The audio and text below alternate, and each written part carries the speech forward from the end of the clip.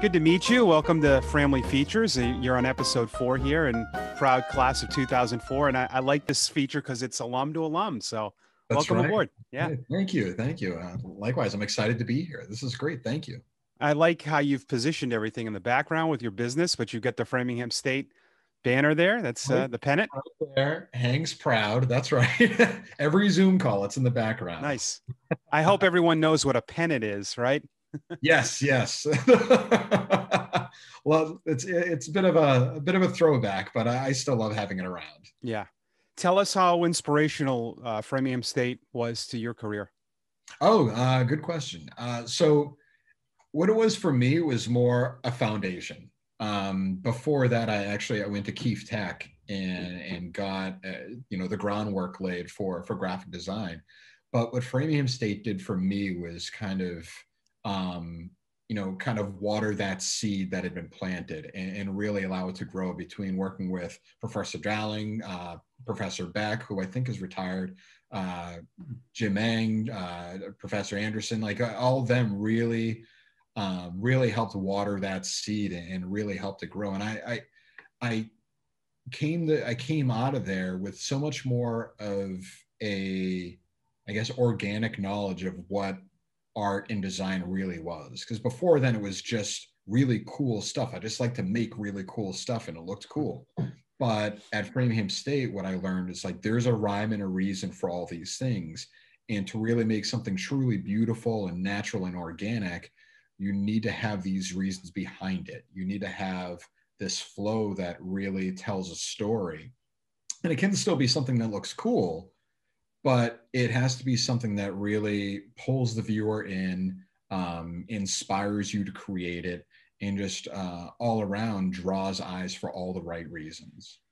And when you're younger, all you're caring about is just making that design. So it seems Oh like, yeah, yeah, absolutely. It's just staying in the lines and making something cool and showing it to your friends. And I mean, I I joke that I half joke that I got into design because when I was a kid and you had to do book reports, I would spend more time drawing the cover of the book report than I would actually working on the book report. So I'd get like a D if I was yeah. lucky on the book report, but I'd make this killer cover, and that I always kind of went in that direction. So. Yeah.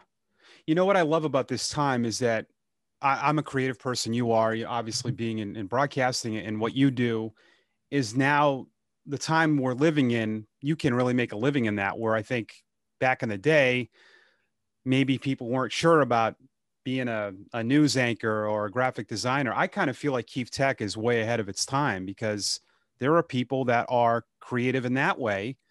Mhm. And you weren't really told to be creative back. It was being a lawyer, being in business, but Oh yeah. look at how the world has exploded now with people like yourself. Oh, you're absolutely right. I mean, think of, I mean, we're both roughly the same age, and think of growing up in our time, and it was all about being a doctor, being a lawyer, Yeah. being a banker, getting into those industries. And you're absolutely right. It wasn't about those intangible fields or even those creative tangible fields.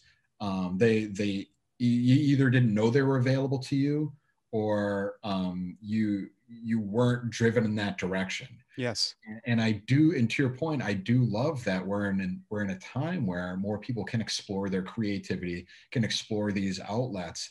And I mean, obviously the internet has a ton to do with that. I mean, you pretty much hit the nail on the head that guys like you and us, before the advent of the internet, it was a lot harder for guys like us to get this creativity out. Yeah. You having a YouTube channel, I mean, that you couldn't do that years ago. I mean, you had to, and please correct me if I'm wrong, but you start at the bottom and slowly work your way up. Maybe you start as like an intern working in broadcasting and then work your way up to the big chair. Yep. And the same thing in design. You're working in a basement somewhere, maybe in a mailroom, and then you work your way up, or you're doing sketches. But it's certainly made things easier for creative types to be able to get their voices heard because of different outlets. And I'll just speak from a design standpoint. There's different portfolio sites that you can go to. There's Behance and Dribble. I mean, that's just two of 1,000 out there. Plus, with, social media being what it is, you Yeah. put a piece of artwork out there, and all of a sudden it's picked up by, hundreds, if not thousands of people. And thankfully, that's how I get a lot of my business, is through referrals and people seeing work on the Basset Design Instagram page, or on the website, and they reach out to us. But without this platform, I wouldn't have that. I'd be knocking on doors and making phone calls. Yeah. But yeah, it's a Yeah. totally different world. Yeah. Yeah. And I think it's positive. I mean, I think anything can be negative. That's easy to do with Yep. social media and internet, but it has created so much business. And during the time we're living in right now, people probably watching this years later, but during a pandemic, you can work like you are from home. You can start your own business. The girl I had on last week, Maria, who is a 17 graduate, her best friend wanted to write a book. She needed an illustrator, and she illustrated a children's book, which they put on Amazon. Wow, Now, that's amazing. yeah, I mean, you couldn't do, like you said, if you wanted to be in TV, you'd have to work at a TV station. If you wanted to write, you had to write for a newspaper. To illustrate a children's book, you wouldn't be able to just put it and have it for commercial sale. No, Yeah. no. It's wild how times have changed. And you bring up the point of the working from home thing. I mean, I think if there's a silver, I'm an optimist by nature. Yeah. If there's a silver lining to this pandemic, it's that we've learned that we don't need to go to an office Sure. 5 days a week. We can do this from home. Now, there is a downside to that. You're a little bit more available after hours. People now know that, oh, you can pick up the phone at 7 o'clock at night just as easily as you can jump online at 7:45 in the morning. But I think the trade-off is worth it, both for, as people want to be closer to their families, you now have the option to be with your family, or to kind of get that social outlet, which as humans we all need, go into the office and be with your coworkers and your friends. But from an environmental standpoint, there's less people on the road, cost savings for businesses, so they don't have to rent out these office spaces, cost savings for people, so they don't have to pay for transportation to go in. There's so many different ways you can go. But I think overall, and you touched on this, is that there's so much good on the internet that it's unfortunate that the headlines are made up of everything that's negative, but there's so much good you can take out of this. Yes. If you look at the right outlets and you kind of focus yourself in those areas. I mean, I'm a very amateur Adobe Suite user. I taught myself InDesign basically from another person that helped me, but YouTube videos, Photoshop, same thing. And those are such little things that you take for granted, because how else would you figure out how to maybe dim a picture? You'd have to call somebody, but it's nice not having to do that, right? Oh God, it's so nice. YouTube and all these online tutorials have been such a godsend. Yeah. I've been doing this for, God, I guess 20 years now. And I graduated in 04. Yeah, almost 20 years now. So, and there are still times when, I think to myself, there's got to be an easier way to get from A to Z for whatever this project is. And I'll look on YouTube, or I'll look on, Adobe has a bunch of tutorials in their suites. And I'm only looking, I have my big monitor right here. That's why. Yeah. But they have a bunch of tutorials in their suites that kind of, lead you down these paths of figuring out these different things. I figured out something just last month where this particular feature would normally take me about, I don't know, hour and a half to accomplish. And then I was watching something on Adobe. Oh no, it was actually Skillshare. I was watching something on Skillshare, and the designer was going through their project and was in the same situation that I was in, and they clicked a button and it was set. Wow. And the button was there the whole time. It's in a drop-down menu. And so I stopped the video. I went over to the project, and I clicked on what I want. I clicked on the button, and boom, it was done. Yeah. So that's an hour and a half saved of my time, an hour and a half saved of my client. Now doesn't have to pay me, so they're saving money. Yeah. It's such a win-win. And even though I've been doing this for so long, there's still so much out there that I could be learning, and so much more out there for me to learn. Yeah. only scratched the surface of what I could learn as a designer. And it's exciting. And it's exciting to continue to learn and continue to grow. Yeah. Speaking of that, let's get into what you do. Fat Basset Design, started by you, Jim. 20 Yeah. years of experience. We get some cool things in the background. And first, the name is very nice. Coffee. We Sorry. need to get you your coffee. Yep, that's No, important. sorry about that. No, no, Bad timing on my no. part. Yes, the name Fat Basset Design. So we had this Basset Hound named Josie, Yeah, and she was just the love of our lives. Funny enough, when we first got a dog, my wife Nicole and I at first didn't want a dog. I was hesitant, and then I said, okay, if we're gonna get a dog, I want a big athletic dog that I can go hiking and running with. We didn't get that at all. I was 0 for 2 in that fight. So we ended up getting a Basset Hound, and from day one, I was wrapped around her little paw. oh, And she followed me everywhere. She was just the light of my day. And sadly, she passed away back in 2016. But at the time, I was going through some like career transitions. And I think a lot of people do this at a certain point, where I had this amazing job at Sam Adams designing packaging and point of sale and tap handles, stuff that was seen all around the country. It was really cool. nice. But I just needed a change. I needed, I once read that I'm going to butcher the quote, but essentially, sometimes even the best of circumstances, change is necessary. Yeah, Now, this was one of those instances. So I left Sam Adams. I actually taught for a little bit at Keefe Tech, and then I started doing freelance work. And the freelance work started catching up and taking me like into like 11 o'clock at night after I was done with school. So at a certain point I had to choose. And the name Fat Basset started as kind of a joke. My wife and I would joke, oh, when we retire, we'll start Fat Basset Coffee Shop. And then it kind of, when I started freelancing, it started to grow and I started getting more clients. And it's like, well, I need to start a business. That name just felt so natural. yeah, I've got this big fat Basset Hound by my side. We joke about the name. It's a little funny, a little, a little humbling, a little self-deprecating. It just made me laugh. It made me smile. And that's really what I want to do through my work, is make the clients excited and smile and kind of appreciate not only the process, but the end result that then helps their business grow. yeah. So the name came from my big fat Basset Hound, Josie. And yeah, like I said, she passed away, but she kind of lives on through this company. Yeah. That's a very inspirational story too. When you're talking to clients and you're telling them about the name.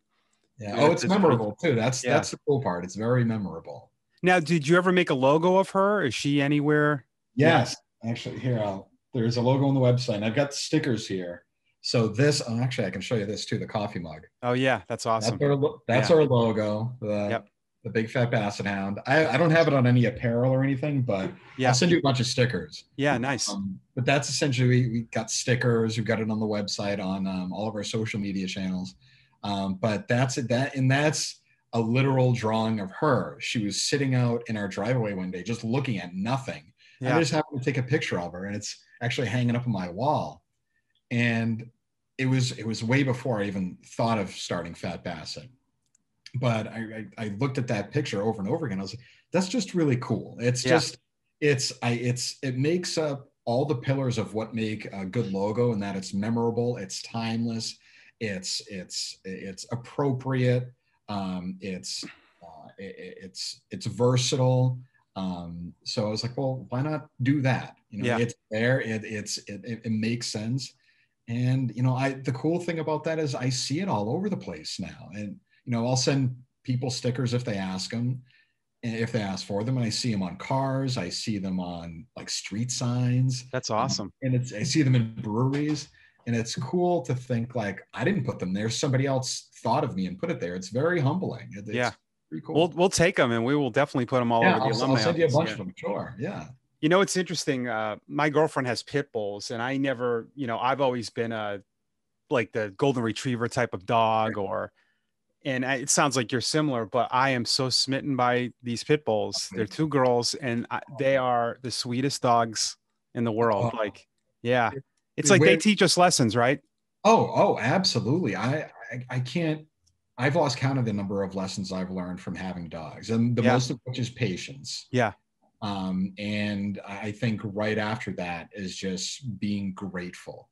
You know, these Yeah. dogs, you walk in the door after being outside from getting the mail, and you walk in and it's like you've been gone for a year and a half. Yeah. And I love that. It makes you really kind of appreciate and just be grateful. And it's easy to lose sight of that, but it's also good to get that little reminder. And Yeah. you and I are like one and the same in that, you know, maybe we weren't accepting of the idea of these dogs at first, Yeah.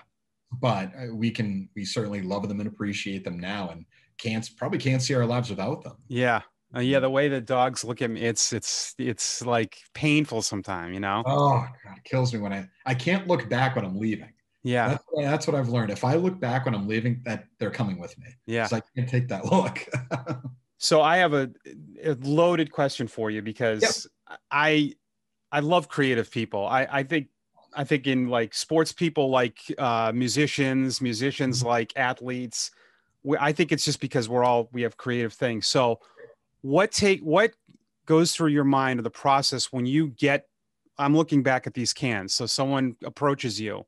Do they give you a blueprint of what they want, or is it sometimes, hey, we need a logo? And how in the world do you start that process? No, that's a fair question. It's very, you have to kind of be a psychologist. Okay. So what I do is I have a list of questions that I got to ask, and because you're right, it seems like it's just, oh, you know, Mike, you need a logo, all right, yeah, I'll work something up, but it really gets more involved and more time consuming than just that. I'm If you were sure. going to ask me for a logo today, it would take me about 3 weeks to get back to you. And the reason is again, it's playing psychologist. I've got a 3-page questionnaire that I ask every prospective client, whether they're looking to have packaging designed or if they're looking to have a logo designed. And it just goes very in depth, all the way down to what do you want people to think when they see this? What are your objectives? And the objective could be, I want this to look more premium, or I want this to feel luxurious, or I want this to feel more handcrafted. So all of those adjectives, all of those words, all of those phrases, they all mean something to me in one way, shape, or form. If somebody, for instance, says this needs to be soft and approachable, then I know if it's for a logo, it shouldn't have any sharp edges, because Okay. sharp edges are very aggressive. Hmm. So little lessons like that you learn along the way. And going along the same line, if somebody says, I want something that's really fast and aggressive, well, I'm probably not going to use baby blue and a light purple. You know, you're Gotcha. probably going Yeah. to use like some darker, more aggressive tones like blues, blacks, reds. So it's experience, it's playing psychologist, and then taking all of that information and really just start sketching. And you're using all that information, you're sketching these different ideas, and a lot of them are just crap. And for any younger designers out there watching this, or even older, we all know that a lot of the stuff that we put down on paper at first is crap, because what you're doing is you're really flushing out every idea you have, every Gotcha. idea. Yeah. Yeah, and an exercise I like to do is anytime like I give like I'll go to Framingham State once in a while. This is before the pandemic, and I'll speak to Professor Dowling's class. Exercise I like to do to get out ideas is you hold up a yellow triangle, a green square, and a red circle. And each one you hold up, you say, okay, here's a yellow triangle. You got 30 seconds to write down everything you think of when you see this.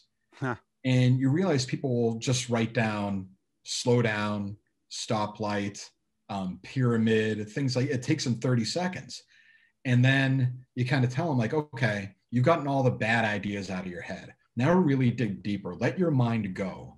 And if you're looking at a yellow triangle, you might just start thinking, after you get out all those bad ideas, after you went from, you know, slow down, stoplight, pyramid, then you go Egypt, the Nile, Yeah. water, sand, sky, cloud, sun, moon, stars, Pluto, you know, Mickey Mouse. And you just really start diving deeper. And that's what sketching is. It gets out all that crap, all those ideas, and lets you focus on those objectives. So you go from there, then you pick out a few that you feel like have potential. You sketch out some rough drafts.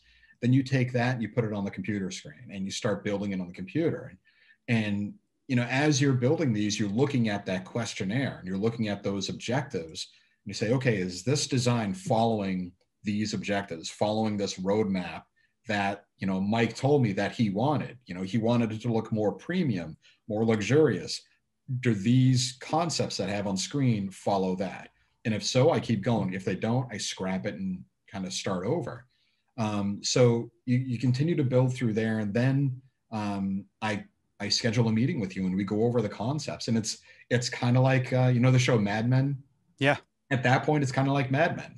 You walk into a room, or in this case here, and I pitch you the ideas.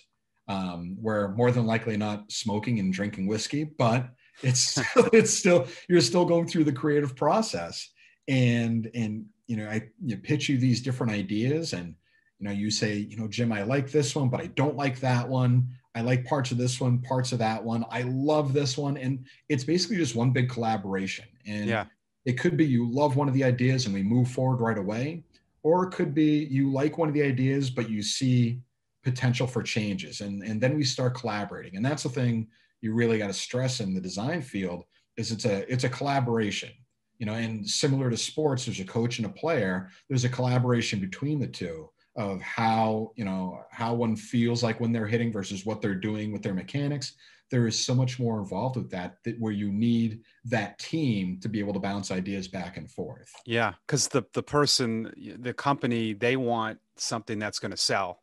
Yes. Where yes. maybe sometimes their vision is obviously different than yours, where you can present a side where, hey, this logo can do this. Yeah.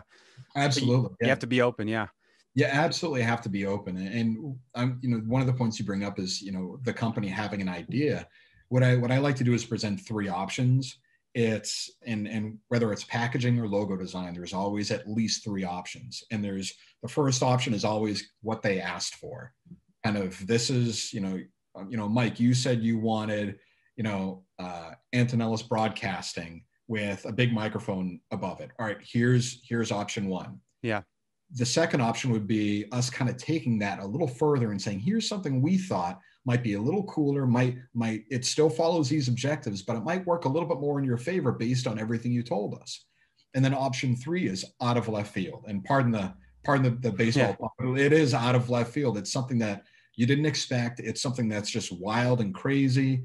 And it's there as an option, but it's also there to make you think. And it make you go, wow, I never thought of something like that. Let me really rethink what I'm doing with this business and these ideas and see if, we want to go down a different path. Yeah. So and that's really kind of the end all be all, is to get you to think differently about graphic design, get you to think differently about how graphic design and design in general and branding can really work in your favor, as opposed to just a tool to get your named business out there. Yeah. So is mainly the beer cans? Is that a bulk of your business? Yeah, I'd say that's the lion's share of my business is designing beer labels, beer packaging. I design basically anything, everything within the beer space, from beer and bottle labels to 12 packs and 6 packs, to cases, to those big displays you see in liquor stores, T-shirts, hats, everything within the beer space I do or have done in the past. It's a blast. I love it. It started with working at Sam Adams, and then that foundation kind of carried over into what I'm doing now. And it's, beer people are good people. Yeah. And it's rare to find, a jerk in the beer industry. Yeah. Everyone's just really nice. And that's what I gravitate towards, are good people, and people that are out there trying to do the right thing. They're just trying to bring people together and just have a beer together. Yeah. Obviously right now it's a little tougher, but still the tools and the opportunities are there. And that's what I love doing. I love working with people who are passionate about what they do. And that's what a lot of beer people are. And lastly, I'll ask you for younger people that this is what I tell younger people that get into any kind of creative field. It's like working out. You need to develop that muscle. Just Oh yeah. whatever it is. I have sometimes people go, this is an opportunity, but no one's going to hear me, but I get to do games. You just got to do it. Right. Oh Yeah. God, yeah, Yep. yeah. Oh, I could just let you go. Yeah. That's it. Just start. Just all you have the hardest thing to do is to start. Yeah. No matter what it is, the hardest thing to do is to actually get started. And you're right. You know you could start a YouTube or a podcast. We'll just say a podcast is an easy one. You can Yeah. start a podcast and no one could be listening, Yep. but you still do it. You go out there and you do it every day because sooner or later a person's going to listen, then two, then five, then 20, and it's going to grow and it's going to grow. But it's not, you can't let it grow until you actually start. And something that I always keep in mind, I actually have it as a reminder on my to-do list, so I see it every day, is to remember the Chinese bamboo tree. And anyone watching this, I apologize if I get this wrong, but from what I heard, a Chinese bamboo tree, you plant the seed and nothing happens for 5 years, but you continue to water it. You continue to water it. You continue every day. You continue to water it, and after 5 years, I think over the course of like a couple of weeks, it sprouts and becomes this huge tree. Nice. But it doesn't happen unless you water it for those first 5 years. Yep. And that's what starting a business or starting anything that you're really passionate about. If you're an accountant right now and you secretly want to be a baker, well, you got to start baking at some point. You have to after work, you get home and start baking. And if you don't, it's never going to happen. And all you'll say is, oh, I wish I could have been. Just start, Yeah. find some time, turn off Netflix for an hour and a half and start doing this. And if it's something you love, it'll come easy to you and you'll get excited. If not, you move on to something else, but you have to just start. That's it. Perfect, Jim. That was awesome.